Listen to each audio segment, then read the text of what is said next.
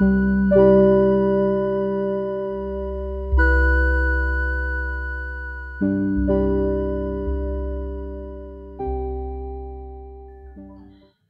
everybody, this is Arlene White Swan. After years of painting in acrylics, I decided to venture into oil painting, and this is the first oil painting that I've done, since all the way back in art school in ancient times.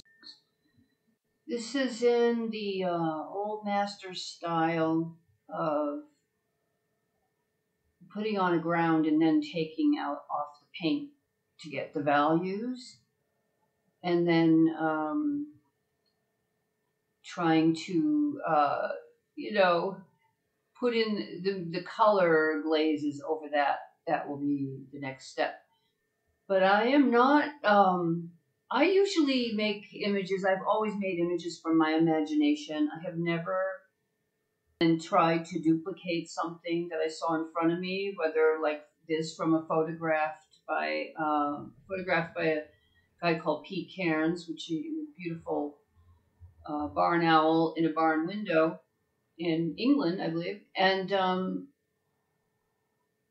so in one sense, it's easy in the sense that your decisions are kind of made for you. You don't have to imagine in your head to the utmost clarity you can make, and then try to duplicate it, and then have to decide what colors and how to arrange the thing.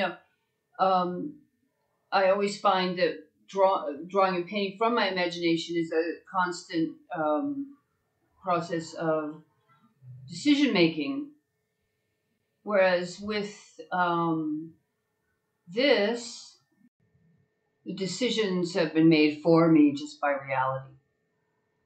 Paint's drying overnight, maybe 2 nights.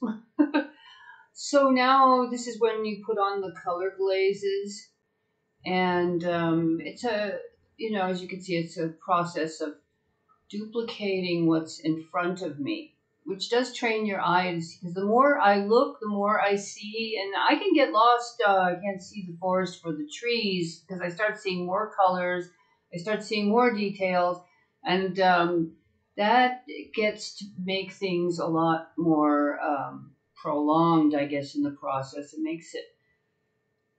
Then I overpaint. That's always a problem for me, that I overpaint, and in the end, I think I might have overpainted this one too. But it's a fantastic exercise in learning, how to see and how to duplicate what you see, and especially to get the energy and the values. So that's the final result. Definitely had fun doing this. And thank you for watching. I really appreciate it. And if you liked it, I hope you come by again. And yeah, take care. Bye-bye.